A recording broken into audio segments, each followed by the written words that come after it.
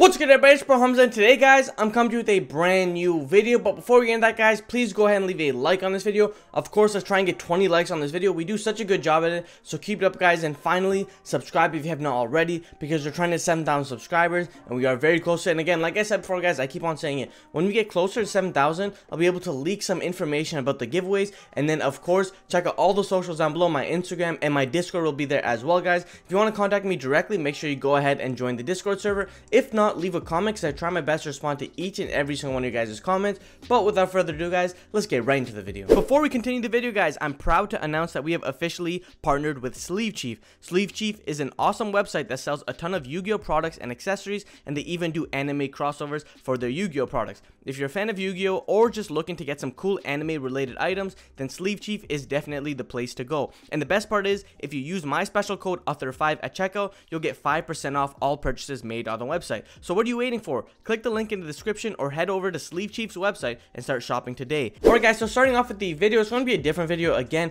it's a highly requested video. This is more of like a discussion with Swordsoul. It's going to be broken up into 3 parts. So the first part is going to be me breaking down individual cards. Second one is going to be generic plays that you guys should know. And then the third one is going to be a final replay of just how like a generic Swordsoul turn or generic Swordsoul play kind of continues. But anyways guys, so starting off with the video, the first way that we really help facilitate these type of things are Tenyis, mostly Vashuda, and the reason for it is you don't commit a lot when you go into these plays, being that Vashuda says if you control no effect monsters, you can special summon this card from your hand, and then that's it. So you special summon Vashuda, your opponent has to respond either there to the summon of Vashuda, if they can remove that card completely, aka bring it back to the deck or banish it, and then you can link it away into Monk, and then Vashuda has the effect in Graveyard where it says if you control a face-up non-effect monster, you can banish this card from your hand or graveyard, then target one card your opponent controls and return to the hand. So this card is very good because it almost always trades 1 for 1, if not 2 for 2, or like 1 for 2 for a lot of the cards, because this forces a lot of plays. Because if you go special summon Vashuda, link into Monk, and they have like, let's say, an IP Masquerade on the board, you can either just go Vashuda bounce to go ahead and bounce the IP Masquerade. You can go into like a Monk of the Tenyi who actually has 1,000 attack, who can out IP Masquerade as well. So your opponent has to react to the Monk as opposed to Vashuda, because there aren't a lot of cards that can directly react with Vashuda other than like Call by the Grave, and if there's like a specific like monster that can negate graveyard effects. But apart from there, Vashuda is very powerful, so that's why like a lot of people max out on Vashuda, because Vashuda can out a lot of problematic cards. It can out any card, it can out skill drains, it can out things of that nature. So usually I like to hold Vashuda in my hand for the final play. Again, it does suck against a Rise Heart going second, but it still has its little niches. But then moving on to some more non-commit cards guys, Ecclesia is going to be the other one, because Ecclesia says if your opponent controls more monsters than you do, you can special summon this card. It's not that if you control no cards, your opponent controls cards, or if you guys control the same attack like Alpha. It's if your opponent controls more monsters than you do, meaning if we put this hand in hand with cards like Vashuda where we like bounce a card and we still have like a Monk on the board and they still have 2 monsters, we can special summon out Ecclesia and then use Vashuda to bounce. Alternatively, you can use the Tenyis, special summon the Tenyis, and then special summon Ecclesia as well, forcing your opponent's hand on a lot of different plays, because not only do you have a tuner on the board, you have a non-tuner, especially being a Tenyi, which is very important. So Ecclesia is very good, and then again she has the quick effect where you can tribute it to special summon out a Tenyi or like a Swordsoul monster, sorry, from your deck onto the field, which is really nice, especially when you have like Vashuda to force kind of like a board breaker, like your opponent has like for example like an IP Masquerade. You can chain Ecclesia to go ahead and dodge it. And then going on to some dodge cards, we do play Heavenly Dragon Circle. Now Heavenly Dragon Circle is very nice as well, because if you go like Normal Summon Moi, effect reveal, summon the token, they go okay, chain a Rise Art, banish the Moi, because they can't banish the token, just because tokens can't be banished face down, so it's not a legal activation. You can trigger Heavenly Dragon Circle to tribute your Moi to get a Tenyi on the board, to banish Tenyi to go ahead and remove a problematic card on the field. You can go ahead and get your Ashuna to banish to get Mopura. You can get Mopura, you can get any sort of extender as well. So it's really good in that regard. Alternatively, if they do choose to pop the token, you can just special summon out a Tenyi from your deck or special summon out a Worm monster. So it's really good in that regard. And then going on, I'm just showcasing Long Yuan, because Long Yuan is very powerful in what he is, because again, like I said before, when Long Yuan kind of has his effect, depending on what he discards, he has a lot of like 2-card OTKs, which I will showcase, or if not 2-card OTKs, it's more like you break your opponent's board and then you set up a Long Yuan who burns for 12 and then sets up some big really fat level 10s so it's really good in that regard. And then Taya and Blackout, if you guys don't know, when you normal summon Taya and you banish Blackout, Blackout will essentially get you another token. So Taya essentially generates 2 tokens with himself. So he's very powerful because it helps facilitate 10 plays a lot easier, especially it puts your opponent in a hard spot because they can't just pop the token, they have to pop other cards now, so it makes Long Yuan even better. And then we have the Book of Moons, the Ash Blossoms, the Nibs, and the Gamshells. Like I was saying before,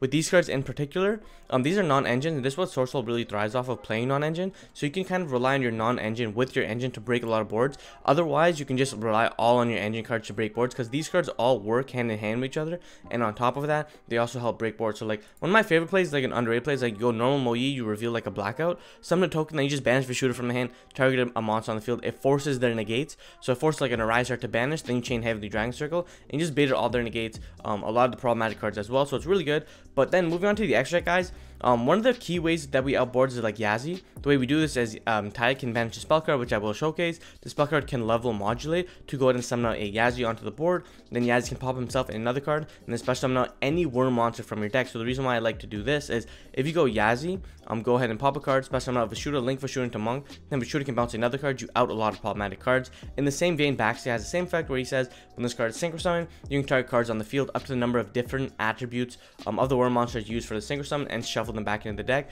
This is what makes Taya very powerful, because Taya is a wind monster. The Swordsoul token is going to be a water, so that's 2 different attributes.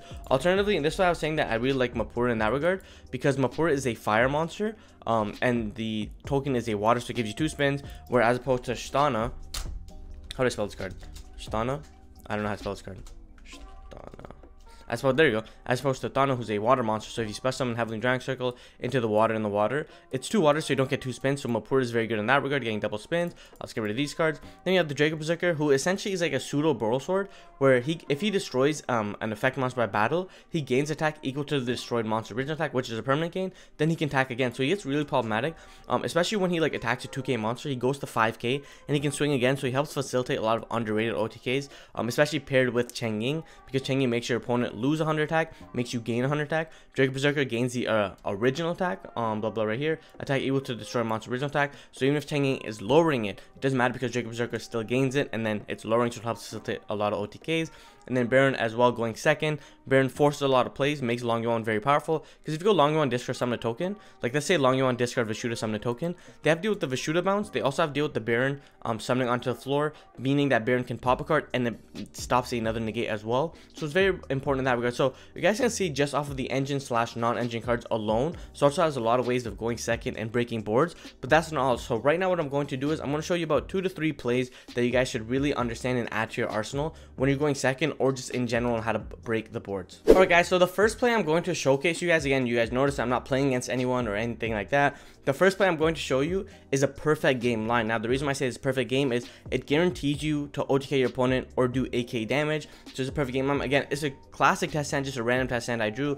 I have Ash Blossoms, Book of Moon, evenly matched, and then Mo Yi plus engine. So it's very important. Like I was showcasing before guys, you have 3 non-engine cards that help kind of break your board, prevent your opponent from playing the game, shut down their negates, and again force negates. But let's say for example our opponent just playing a back row deck or something, they don't really set up a lot of negates, or they kind of mess up their play. I'll showcase you guys how we basically set up perfect game. And the reason way we do it, and you guys can see here, is you essentially go to Mo Yi. I'll just speed through this. So Mo Yi will go ahead and summon a token. Then here we can synchro away into our Shishao and our Mo Yi. So again, drawing, it's really nice what we draw, but it doesn't really matter, into our Long Yuan. Then from here we can go ahead and activate Emergence. Emergence can go ahead and grab us our Ashuna, because Emergence says is if you control a synchro monster, you can add 1 worm monster instead, meaning that we can go ahead and grab the Ashuna, and then from here we can go ahead and use Long Yuan to discard to go ahead and summon a token, and then from here we go ahead and use Ashuna's effect to go ahead and banish to special summon out our Adhara, which I'll explain later on. But from here we can go ahead and synchro summon our monsters away into our big fat Cheng Ying. This will go ahead and trigger Long Yuan to burn for 1200, so it puts our opponent down to 68. And then on top of that, we still have Monk, we have Ather, which can banish to go ahead and add Ashuna, which will trigger Cheng Ying to go ahead banish some more cards as well, depending on what they kept with evenly matched, things of that nature. And here you guys can realize that it's called perfect game because it's Monk plus Cheng Ying plus Shishao, so 1000, 28, and 3000. So it's very good. And again, I quickly did a quick test hand just to showcase you how consistent you can go for perfect game. And even with this hand, it's perfect game as well, because you go normal Mo Yi, reveal the Adhara or the Long Yuan, summon a token, go into Shishao, Shishao add Emergence, Emergence get Ashuna, and then Long Yuan discard Ashuna summon, and you guys can do the exact same way as well. So it's really powerful in that regard. But that's it for the first combo. I just think that's something that you guys should understand, where if you go 1000 plus the Long Yuan burn, which is 12, plus 3000 plus 28, it'll always be perfect game. So it's important to kind of read the lines that you're given against your opponent or just any sort of board, and then you can kind of interact and just sculpt your hand to play around those things using the non-engine and the 10 to break the board, and then follow up with the perfect game line, which I just showcased there. But that's it for like the first play, guys. Now I'm going to showcase the second play. Alright guys, so now we're getting on to the second play. Now the second play is going to be another variant that you can do if you open these two cards. So again, it's Swordsoul plus a name or anything like that. So it's a very generic play. So you're basically going Swordsoul Emergence to get Taya, and this is what a lot of people were asking for. How do you level modulate? So I'll showcase right here. So you go ahead and Taya will go ahead and banish the Emergence to summon out a token. Now Emergence has the effect where it says if this card is banished, you can target one Swordsoul monster or worm monster you control, increase or decrease its level by 1 until the end of this turn. What I like to do is I like to lower the level of the token by 3, unless I have like another extender in my hand. If that's the case, I'll make Taya 3, but in this instance we'll just make the token 3. Is perfectly fine. But from here, because we have a 4 and a 3, this enables us to go into a 7, which is Yazi, but not before we go ahead and use Taya's effect when he synchro summon to go ahead and dump a Swordsoul or worm card, which is almost always going to be Ashuna, as y'all see, because Ashuna helps facilitate a lot. Not only that, is when Yazi is destroyed, you can go ahead and summon a worm monster, which will enable us to go ahead and summon out Mo Yis, Long Yuans, things of that nature, as you guys will see. But we go ahead and summon Yazi. Yazi will use this effect to go ahead and pop one card, so that's one card that we pop from our opponent, to go ahead and special summon out into our Mo Yi. Mo Yi will go ahead and reveal our Emergence or the name, summon out a token. Then from here we can go ahead and synchro our monsters away into a Shishao. Now Shishao will go ahead and trigger, so chain link 1, chain 2. Again, does not matter what you draw off of the Mo Yi. If you draw an extender, you draw an extender, it's all the more better, but it doesn't really matter. But from here we can go ahead and use Shishao to banish out our blackout, to summon out a token onto the board. Then from here we can go ahead and banish Mapura, or sorry, not banish Mapura, banish Ashuna, to go and special summon out the Mapura. And then like I was showcasing in like my cards that are very important, you go into a Baxia here, and Baxia enables 2 spins, which is right here, which is very, very insane, super crucial as well. Note that Baxia has a secondary effect where it says you can target one card you control, one level 4 lower monster, destroy that card in the field, and if you do special summon it. So if there are ways for you to keep pushing, like again, it didn't really matter what we had, if we had Long Yuan, things of that nature, you can play through it for sure. You can go ahead and use Baxia's effect to pop itself or anything and just continue off from that regard. So again, it's just very nice how like Yazi, or sorry, not Yazi, but Taya basically enables a lot of the cards, especially if you don't use Taya's effect to level modulate. You just leave Taya on the board to go into double 4s. It's still a Baxia spin for 2, so it's really important in that regard, which is a nice play also. So that's it for the second play, guys. Now I'll just show you the third play. So now getting on to the third play, guys. I think this is probably my most favorite play because there are a lot of sort of lines you can take. I will showcase both lines here. It's going to be Long Yuan and Ashuna. Again, another 2-card combo that helps you facilitate a lot of OTKs, board breaking, things of that nature, especially when you shatter our opponent. It's very important to note that this is only 2 cards. If we're going second, we're going to have 4 cards. The chance of them being an additional 10 are pretty high. On top of that, having other go second cards is very crucial as well. So this is just to showcase that once you've depleted your opponent of all their resources, you've used all your board breakers as well, you're left on Long Yuan and Ashuna. So this is a line to note as well, because what you do is you can go Long Yuan, discard Ashuna, special summon a token. Now you can use Ashuna here. Now it doesn't matter.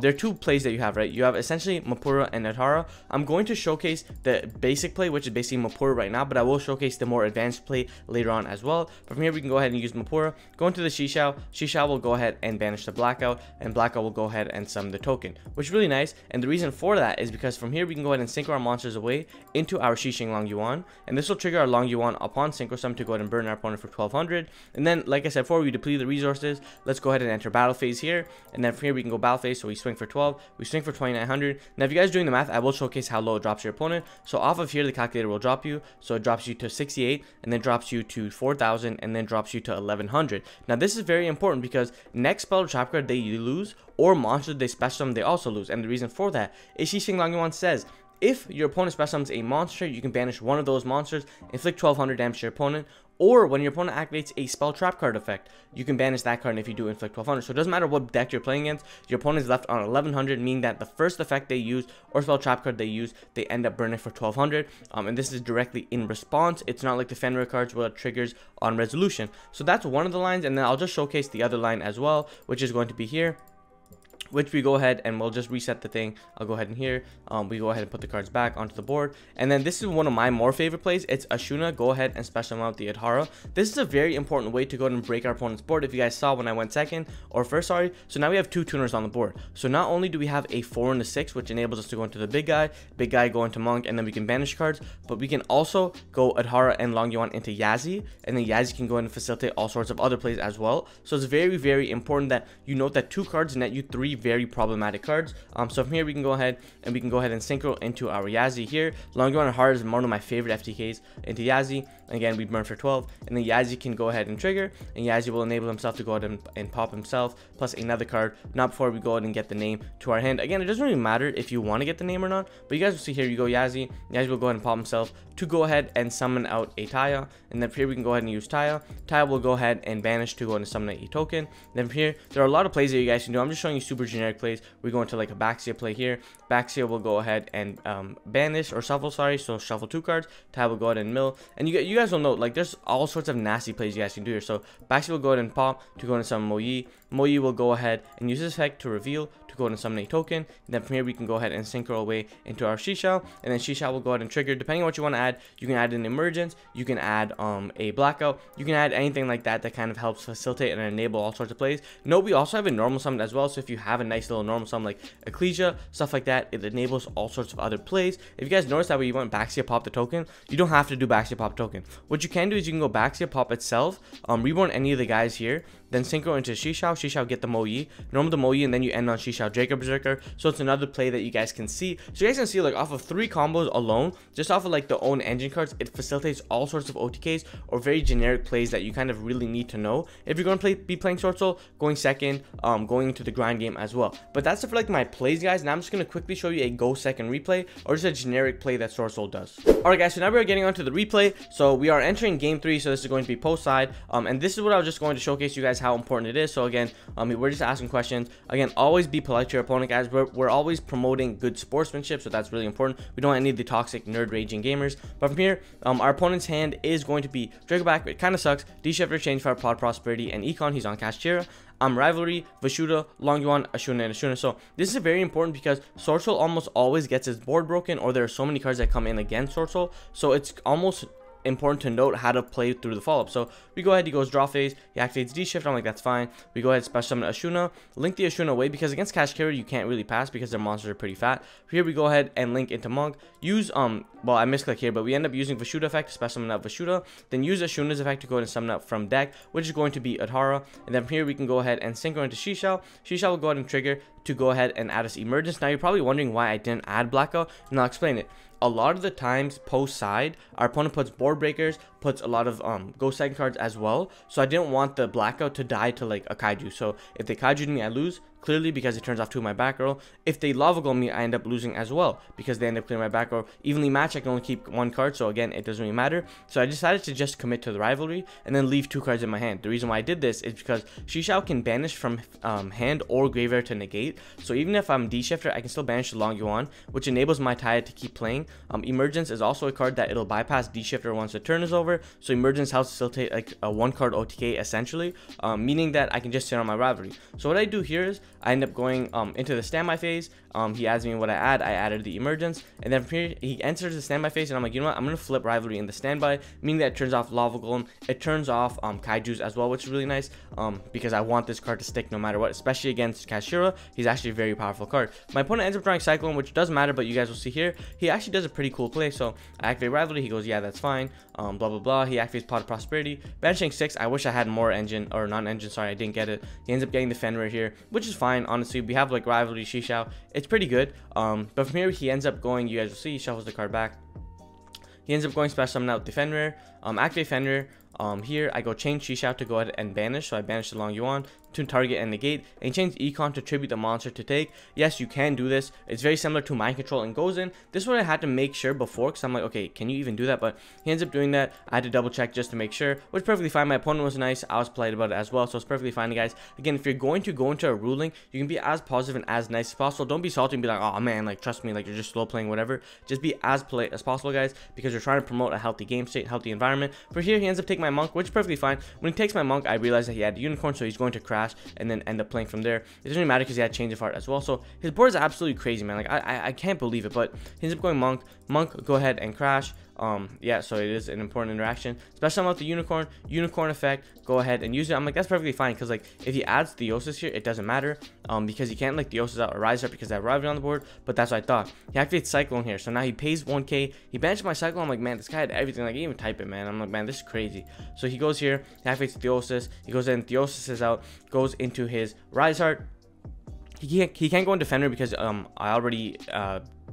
already went through his Fender. It's perfectly fine. He ends up going to Rise Heart. Rise Heart, he goes ahead, and because he already battled, he can't Zeus me also, so it's pretty good. But then he goes Rise Heart, bench the Theosis, and then this will go ahead and Theosis will add in the Fenrir, and then he goes Rise Heart here to bench the monster, which is perfectly fine. He ends up going, I think he banishes Birth here. Yeah, he banishes Birth. I banished my top 3. It's going to be Pot of Desires, Vishuddha, Longmont. So it does suck because all those top decks were going to be insane. Doesn't matter. He ends up overlaying into Shangri-La, and then he sets a card, of course, for the bluff, because why not? Because you can read that this card is Emergence, or sorry, not Emergence, Impermanence. And then he goes ahead and passes, and then Standby Phase, he ends up going, uses the effect to get the Fenrir, which is perfectly fine. Again, that's what a lot of the decks are doing anyways. Post side, so he has protection plus Fenrir banish. My hand is Emergence, Ecclesia. Now I'm going to showcase you guys the way and the order of operation where it's very important. So right here, I activate Swordsoul Emergence first. And the reason why I activate Emergence, and you guys are wondering why, is because not only does it check for Ash Blossom, which makes my Ecclesia a lot better, it also puts a card in the graveyard, which enables my Shishao to go ahead and banish to stop his Fenrir from banishing my cards on resolution. So again, I'm checking for 2 cards, almost 3 cards. I'm filling my graveyard as well. So Emergence will go ahead and grab me the tie. So I'm like, okay, you know what? There's no Ash Blossom in that regard. And if my opponent ends up opening like an infinite permanent or something, I'll know exactly right here. So I go and special summon out the Ecclesia, and I go normal summon out the Taya here. So I was thinking a lot, but I'm like, you know what? It's perfectly fine. Technically, I could have gone Taya banish, summon the token, and then from here I could have synchroned into it just to check for the impermanence, which would have been better. So I say 2020, but it doesn't matter because from here I'm like, you know what? I'm gonna synchro away into our Baxia Chainlink 1, Taya Chainlink 2. It was perfectly fine because I'm like, it doesn't matter if Fenrir banishes, but I'd rather just read that last card is not an infinite impermanence, which I realized here it's not an imperm. So from here, all my chainlinks happen. I go back to go ahead and shuffle out the Fenrir, and then from here Taya will go ahead and mill. So again, Taya will almost always mill Arashuna, which is very good. And then like I said before, guys, Baxia will go ahead and pop himself to go ahead and tribute to go ahead and reborn the Taya, which I haven't used yet, or it could have been the Ecclesia, it didn't matter. From here, Taya will go ahead and banish to summon out a token, which will go ahead and become the the tuner. Trigger Emergence, which will go ahead and lower the level. Go ahead and special summon out Ashuna, which is here. So again, this is one of my favorite lines because it has a lot of plays that you can do. From here, what we can do is we can go ahead and synchro summon our monsters away into our Yazi. But before we do that, we go ahead and use our Adhara. Then Adhara will go ahead and banish to go ahead and add a name to our hand, which is going to be Vishuddha. Yazi will go ahead and pop itself, pop the back row, because I'm like, what could this card be at this point? It's Draco back. Lo and behold, it was useless completely. Of course, he's holding the Shangri-La because Shangri-La has a protection where it can't be destroyed by battle or card effect, so it's pretty good. But again, Swordsoul doesn't really care about that. This will go ahead and summon out our Moyi. Moyi will go ahead and reveal to go ahead and summon out our token. I'm pretty sure our opponent scoops very soon, so I'm like, please no nib. Going to Shisha again, Chainlink 1, Chainlink 2. And then from here I can draw and then go ahead and add Long Yuan to our hand. And again, it's perfect game from here. It doesn't really matter what our opponent does, like he scoops anyways, but again, we go ahead and summon the token, and I showcase right here, synchro into Cheng Ying, Long Yuan burn, banish Vishuddha, shuffle the card back, enter game, and attack. So that's just another way of how we go second when our resources are very depleted in the simplified game state, how we almost end up destroying cards and playing through a lot of negates, or not even negates, but a lot of disruptions as well, guys. So I hope you guys really like that type of video. If you guys want more in-depth Swordsoul video, please let me know, guys. So guys, that was it for the video. If you guys liked the video, please go and leave a like on this video. Again, subscribe if you made it to the end of the video and you are not yet subscribed, because what are you doing, guys? My name's Hamza. Like I always say, keep on shining, never go in your dreams. Peace.